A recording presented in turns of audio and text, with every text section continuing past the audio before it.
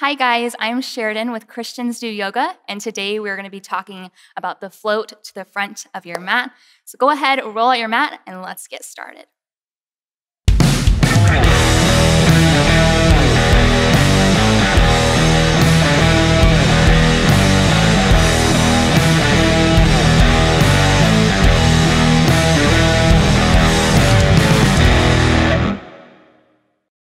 So hopefully you guys are pretty warmed up. You can always pause the video, practice a few Sun Sal A's and a few Sun Sal B's to warm up the body.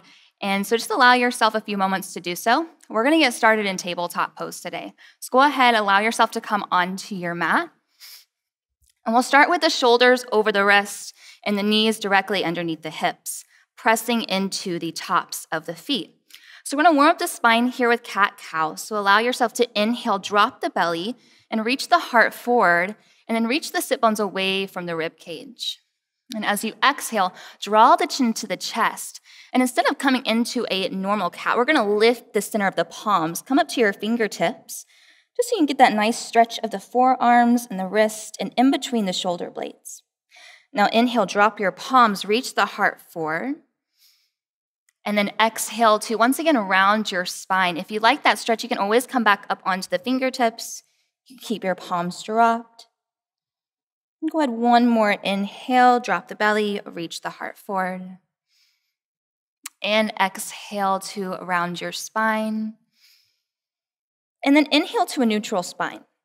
So from here, you're gonna tuck your toes and you're gonna lift your knees to a hover. So this is crouching cat. You're getting that nice buoyancy of the hips and allowing yourself to send some weight into the fingertips. So as I'm here, I'm draining the weight to the fingertips and I'm seeing my fingertips turn white. So as you're here, navel is drawing in towards the spine. And as you're beginning to drain your weight to your fingertips, you'll notice yourself that that's gonna be your break. Whenever you drain yourself forward, you're allowing yourself to implement weight into the hands, taking pressure off of the wrist and off of the forearms. So as you're here, drain the weight forward, put the weight into the fingertips, and then inhale, I want you to try to drop your belly, reach your heart forward, and then as you exhale, round the spine here. So you're beginning to learn how to shift your weight into your hands. Inhale, drop the belly, reach the heart. And last one, to round your spine. Inhale to your neutral spine, and then exhale, send the hips up and back for downward facing dog. So as you're here, small bend into your knees. Allow a few breaths to come into the nose and find yourself pressing away the earth beneath you with your hands. Notice your sit bones lifting up high, and I like to lift my heels here, just so I can have that little tiny buoyancy in the knees. And allow yourself to close your eyes, 3 deep breaths.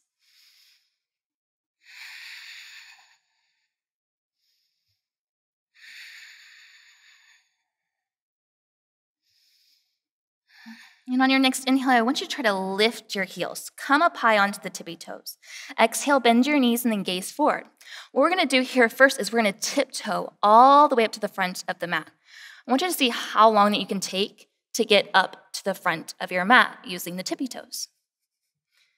Once you get up to the front, inhale for your flat back, and then exhale to fold. Inhale to rise up to standing, palms reach up, and then exhale your hands down to your heart. So do that again. Inhale, reach your palms up, and exhale to fold forward. Inhale to halfway lift. And exhale to fold forward. And I just want you to step back to plank. From here, you're gonna drop your knees down to your mat, coming into tabletop pose. And I want you to try to shift your shoulders over the fingertips.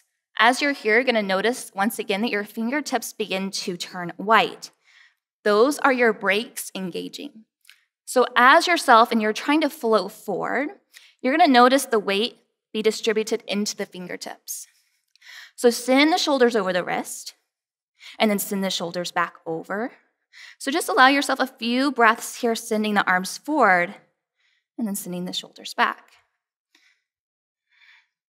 You'll begin to notice the stretch of the forearm which is so important whenever you begin to float forward.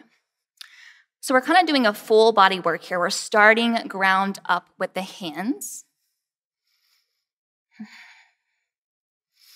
And then from here, go ahead and turn your hands out to the sides of your mat. I want you to keep rooting down through your fingertips, but mostly the thumb and the pinky. We're going to shift our weight sides to side. And then as you shift your weight side to side, you'll once again notice the fingertips turning white. Those are once again your brakes turning on. So when I say brakes, I mean yourself and your energy pushing forward or side to side. That brake is going to be able to stop your weight as you shift yourself forward. Oftentimes, people are so nervous to float to the front of their mat because they're afraid to go all the way over. So go ahead, turn your palms forward, tuck the toes, reach the hips up and back for down dog. So as you're here in down dog, turn on your brakes, press into your mat. Notice the length in your spine. Inhale to lift the heels. Exhale to bend your knees. And I just want you to try to tuck your knees into your chest here. It doesn't have to be a very big hop forward. I just want you to tuck the knees in, hop them back. Hop the knees in, and hop it back. Turn on your brakes into the fingertips. Hop the knees in, and back. Go ahead, and I want you to try to do at least 10 of those, drawing the knees in towards the spine. Once you have mastered that area of your practice, you can begin to shift your hips up and back into downward facing dog, and we'll start with some L-shaped hops. So coming into a downward facing dog, you'll inhale, lift the heels. Exhale, bend the knees and then gaze forward. Now, as we're here, we're gonna straighten the legs. We're gonna shoot our energy to the front of the mat, and the hips are gonna lift over the wrist. So bend the knees, exhale everything, and then press up, and then back down. Keep yourself moving. Maybe you move back to downward facing dog. Inhale, lift the heels. Exhale, bend the knees and then gaze forward, and then L-shape hop. So go ahead, allow yourself to maybe pause the video, take a few hops with the L-shaped body, and from there we're gonna work on the L-shape dropping down. So after you have been able to take a few of those L-shaped hops, I want you to notice how your fingertips begin to feel. It is kind of scary to lift the hips up and over the wrist, being able to shoot yourself forward. But once you've kind of mastered that, draining your weight to your fingertips, you'll be able to lift the hips up and then drop the toes in between the hands. That's going to be coming into your hop forward or float forward into your forward fold. So go ahead and make your way back to downward facing dog. So coming into downward facing dog, I want you to inhale, lift your heels. Now we're really going to focus on putting the toes in between the hands this time.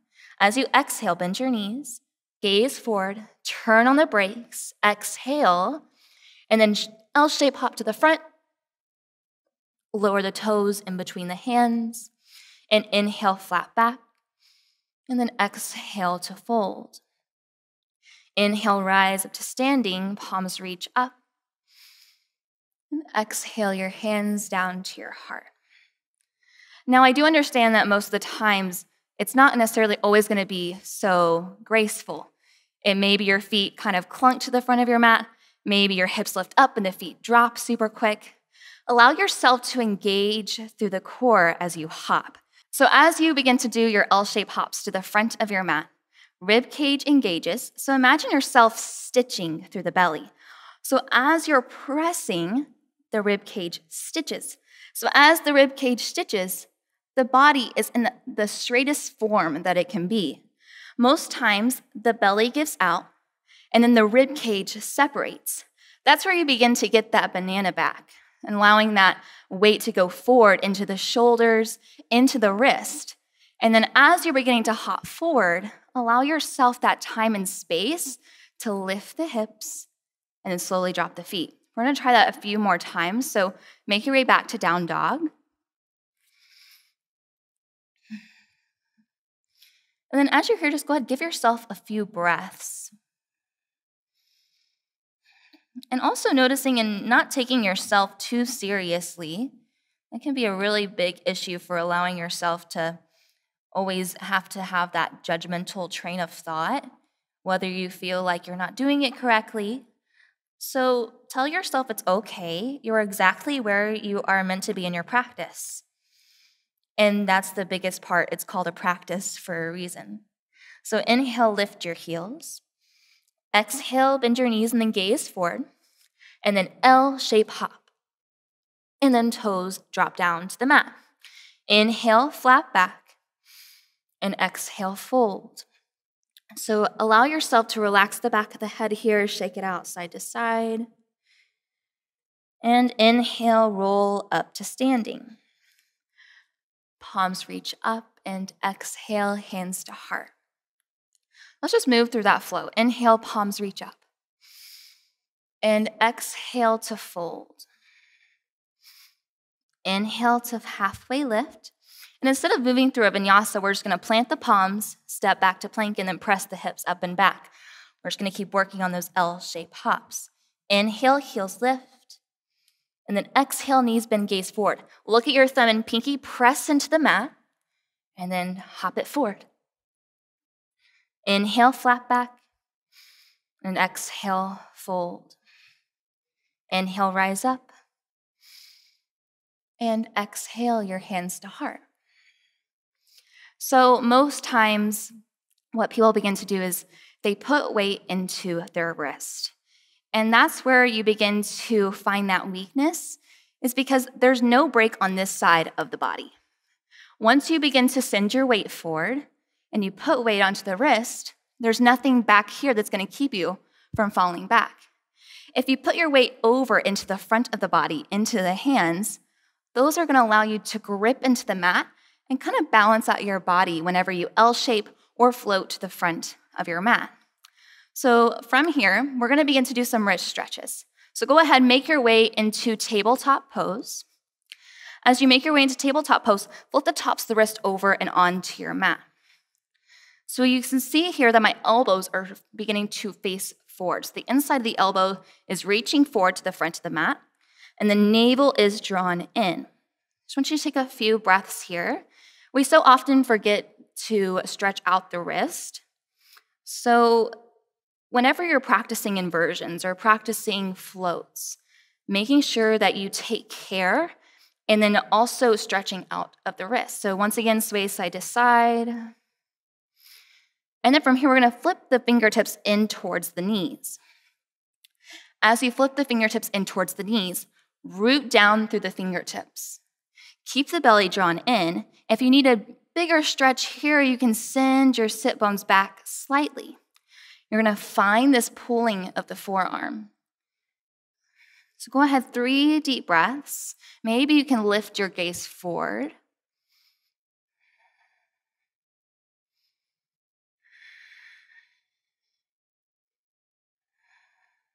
Then from here, slowly begin to unwind. Press your sit bones back to your heels, coming into hero's pose.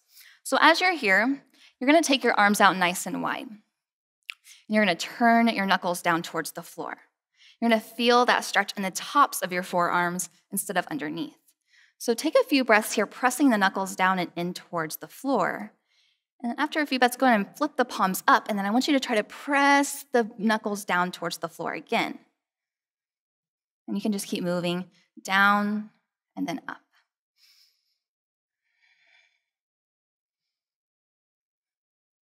And go ahead and reach your palms up and overhead. And then exhale, just take your time to send the elbows out into cactus arm. As you're here, fingertips are facing up. Now, even though that we're not on the ground, I want you to turn on your brakes. Imagine that you're gripping down through the fingertips. You're going to begin to engage through the biceps. You're going to notice the shoulder blades shift down the back.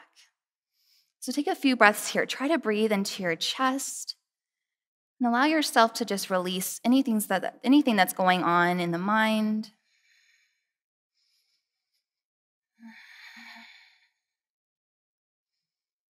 And finding a deeper breath into the belly. And as you exhale, I want you to reach your palms forward. As you reach the palms forward, fingertips come to touch in front of the forehead. Chin draws into the chest. Find yourself pressing away with the shoulders. So as you find yourself pressing away, this is that same action as if you're in handstand. You're noticing that separation, you're pressing away. And then inhale, open up, press your chest forward. And then exhale to release the palms by the side. So as you show up to your mat to practice the float to the front of your mat, whether it be showing up to your mat to practice inversions, handstands, forearm stands, arm balances, know that these take time.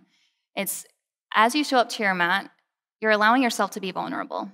It's a time to play. It's a time to have fun. It's a time to connect with yourself, with God, with everything that's around you just in this moment. So as you continue to practice, have grace, have peace with yourself, and remember to keep on going and keep pressing forward. And I just really, really appreciate you guys for being here with me today. It was an honor, and I hope to see you soon. Namaste. So you've rolled up your mat and you've taken care of your body, but are you taking care of your mind and your heart? In a season where I found myself completely overwhelmed and anxious with day-to-day life, I recognized that something was missing.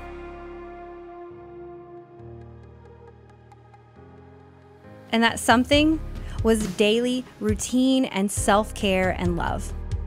So over the next few months, I began to build new habits, a new routine, and some consistency that really brought life back into my heart, into my mind, and into my body.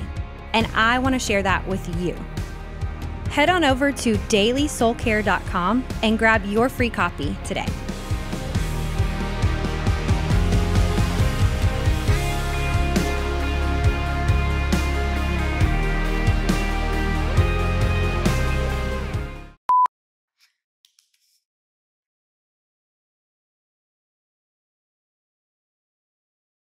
Does this lens look good?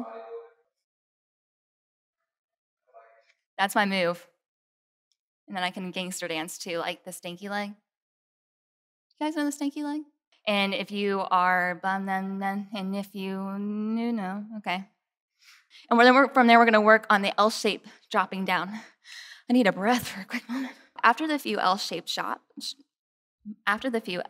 pops, I should say, stitches together. I just choked on my own saliva. He hears me. He knows. It's fine. And praise. And praise. Praise, praise, praise, praise.